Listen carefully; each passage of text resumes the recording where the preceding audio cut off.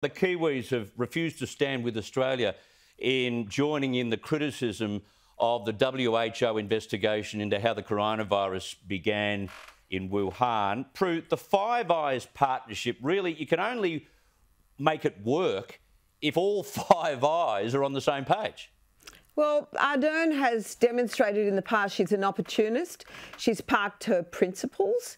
And frankly, I just think it's appalling. You know, this is supposed to be one of our great mates. Yeah. It's hypocritical anyway. She's going on this, you know, zero emissions targets, but her agriculture, which is her major emissions problem, is exempted. I mean, this woman is a politician in the true sense of the word.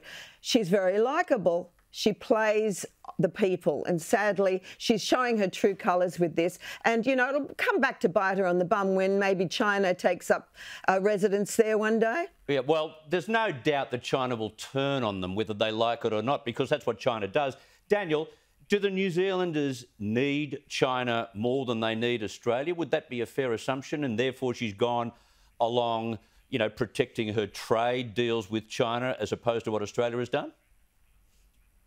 Very good observation, and quite possible, Chris. We know that China is exerting a significant amount of economic and political leverage in New Zealand, and it has to be said in Australia as well. And in that sense, China is behaving like all rising powers have behaved throughout human history, trying to expand their influence in their region around the world through their influence via organisations like the World Health Organization. And unfortunately, it's not a surprise that we are unlikely to ever find the truth behind the origins of the coronavirus, or what was not done by China to arrest the propagation of that virus. The other point I just quickly make, Chris, is that we can't allow the issues of China and the coronavirus to take our eyes off what Australia has done. It wasn't China that forced Australia to respond to the virus in the way that we have, and indeed it wasn't the Chinese Communist Party, for example, that arrested a pregnant mother of two in front of her children for putting an opinion on social media about the lockdowns.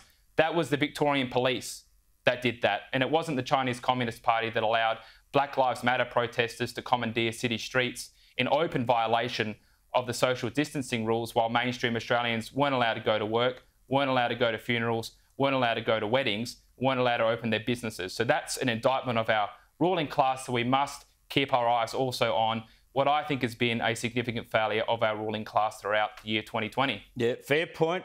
Prue MacSween, Daniel Wild, thank you so much for your time this afternoon. All the best. Have a great Easter. Thanks, Smithy. You too. Pleasure. Thanks. You too, Chris.